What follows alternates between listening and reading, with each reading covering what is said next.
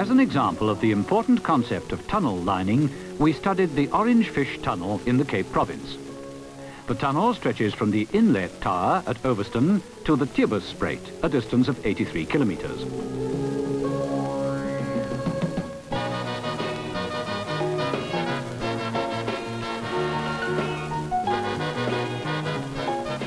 Aggregate for the concrete lining is produced from dolerite, quarried and crushed on each site.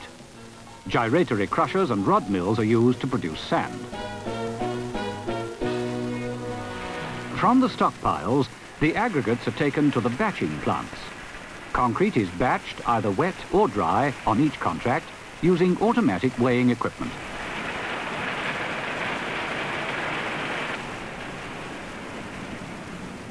Increased workability is one of the results of the use of concrete additives.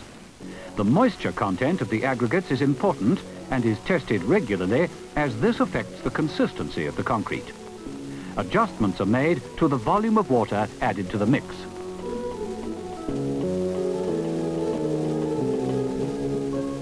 Cement is stored in bulk. On the inlet contract, the mixed concrete is transported to the drop shafts in truck mixers.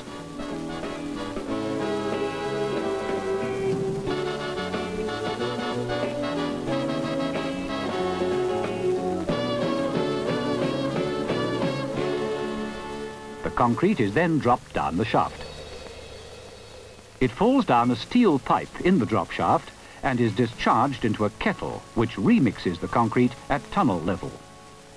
The concrete flows out of the kettle by gravity into the Sputnik agitator cars. The agitator cars are hauled by electric locomotives to the placing gantry. The gantry is rail-mounted and travels on the track used for the original excavation of the tunnel. From the Sputnik agitator cars, the concrete is carried by conveyor belt to pneumatic placers.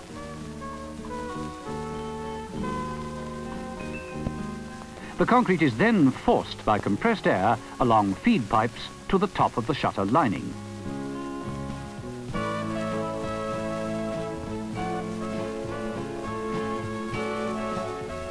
The shutter is approximately 120 metres long and the tunnel lining is placed in a full circle.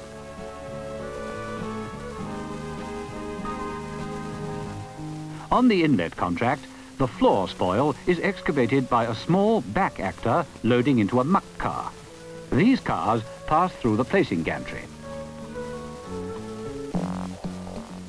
Before the lining can be placed, high spots have to be trimmed off to give the minimum thickness of concrete lining.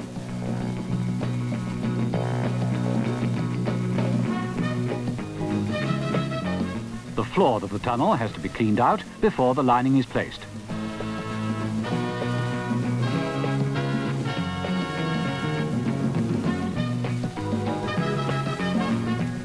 Concrete is brought in for the tunnel lining in Sputnik agitator cars, hauled or pushed by electric locomotives. Test cubes are made to determine the concrete properties. The cubes are crushed to obtain a measure of the strength of the concrete placed in the lining.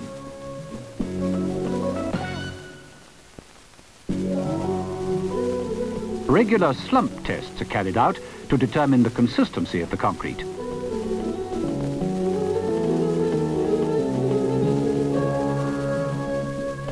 The ideal slump for concrete in the tunnel lining is of the order of 150 millimetres. Since air entraining agents are used, the amount of entrained air in the concrete is measured.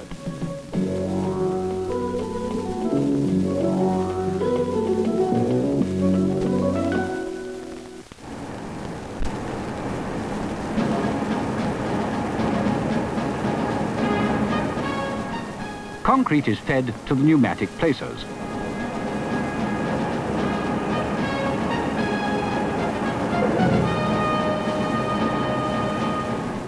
The air pressure is important because if there is not enough pressure, the whole system becomes blocked. Concrete is blown into the shutter. There are inspection hatches in each shutter through which the concrete is consolidated with internal poker vibrators. The inspection hatches enable workmen to control the placing operation. External shutter vibrators are also used to produce a good surface finish.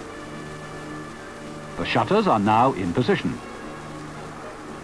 The invert shutter panel is stripped and the shutter to the arch is collapsed, and both sections are carried forward to the leading end of the formwork train, where they are re-erected. Using this method, rates of advance of the concrete tunnel lining in excess of 500 meters per week have been achieved. Here the arch shutter is being collapsed to pass through the erected shutter. Advantages of this method of working are that there are no tracks to remove from the completed lining, and there is a minimum of cleaning up to be done after the concrete train has moved forward. This shows the alignment of the invert shutter using a laser beam. The erected invert shutter, with the collapsed arch shutters following behind, is now visible. The shutter is supported by spuds in the invert and crown. On the outlet contract, cement is delivered by different types of rail wagons and is then moved to the batching plant by bulk cement lorries.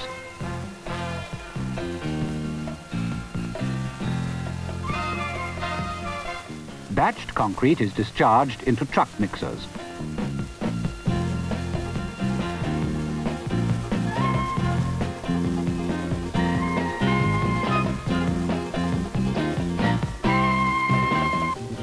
An operation which is necessary prior to any method of lining is to remove the high spots in the excavation which would extend too far into the concrete lining, that is, within the minimum clearance line. On the outlet section of the tunnel, the invert was cleaned first and the material removed to the next nearest shaft. The track carrying the muck cars, which trim the spoil from the tunnel invert to the shaft bottom, is removed after the invert has been cleaned. The track is relaid on concrete blocks on the cleaned excavation. This track is used for the placing of concrete in the sub-invert and subsequently carries the transit mixers for the main tunnel lining. The sub-invert concrete is then placed on the cleaned floor using rail-mounted transit mixers. The object of this is to create a level surface for the sliding floor, which carries the placing equipment for the main tunnel lining. As a separate operation, and following on the placing of the concrete for the sub-invert floor, the concrete for the main lining is brought in on the rail-mounted transit mixers from the drop shaft and is placed on the conveyor belt, feeding a hopper above the pneumatic placers which blow the concrete into the full circle shutter of about 120 meters length. The sequence of moving the shutter is exactly the same as on the inlet contract. On the plateau contract, the operation begins with the transport of the aggregates from the stockpiles to the concrete batching and mixing plants situated at the head of the shafts. As the tunnel is over 400 meters below the ground surface on this contract, there are no intermediate drop shafts. Dolerite and sandstone are crushed to produce sand on this contract. Concrete is taken from the batching plant to the drop pipes in the main shafts. On the plateau section of the tunnel, the contractor elected to carry out the floor cleaning operation independently ahead of the placing of the invert concrete. Spoil is removed on the conveyor belt for discharge into the muck cars. The cars travel back to the shaft on the original tracks used for the tunnel excavation. The floor is finally washed with high-pressure water jets to ensure that there is no dirt lying on the floor before the concrete is placed. Concrete is transported from the bottom of the shafts to the invert placing gantry by rail-mounted transit mixers.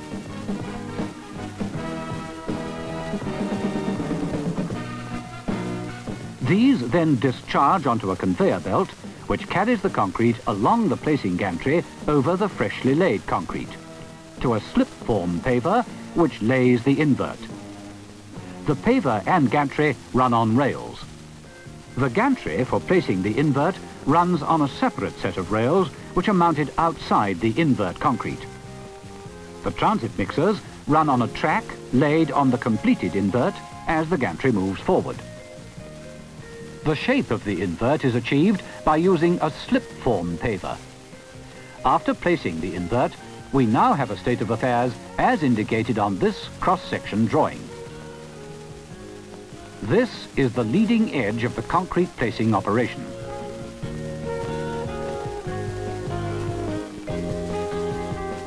The finishing teams are smoothing off the completed invert. The gantry, running into the background, is also visible. Concrete for the arch lining is brought in from the shafts onto a travelling rail-mounted platform by means of transit mixers. From the platform, the concrete is discharged onto a conveyor belt feeding the placers, which are used to blow the concrete into the arch shutters. The excavated side walls are cleaned immediately before the arch shutter is placed in position. The shutters are bolted to the top edges of the invert concrete, which has previously been placed. These shutters are also collapsed and brought forward through the shutters which are already being filled with concrete. The arch lining process, as on the other two contracts, is also a continuous operation. Higher individual rates of placing the invert and the arch can be achieved through using this system, but the combined total rate of progress is not necessarily any greater. This system requires an additional set of tracks to be laid. After the tunnel lining is complete, the track and any spillage on the invert has to be removed. Cores are drilled from the lining.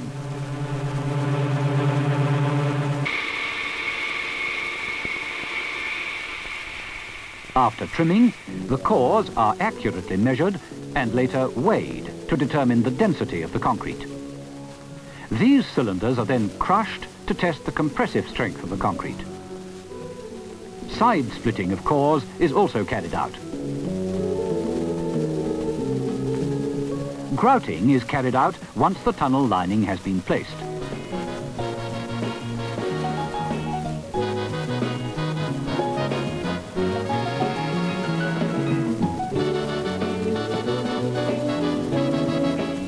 The pressure of the grout is maintained by a pump inside the tunnel itself. Holes are drilled through the tunnel lining and cement grout is pumped into any cavities which may exist between the concrete lining and the surrounding rock.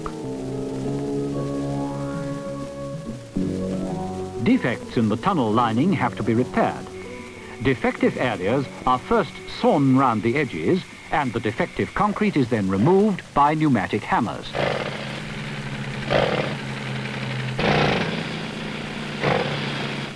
Samples of material used in repair work are tested beforehand and trials are carried out using various mixtures of epoxy resin to determine their suitability for repair work. All shallow repair holes are primed by epoxy resin and filled with epoxy resin concrete.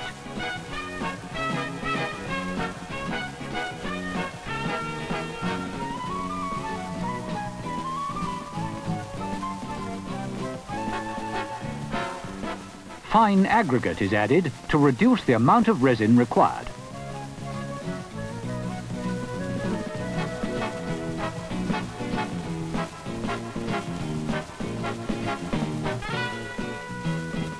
Deeper repairs are effected by using the shotcrete method.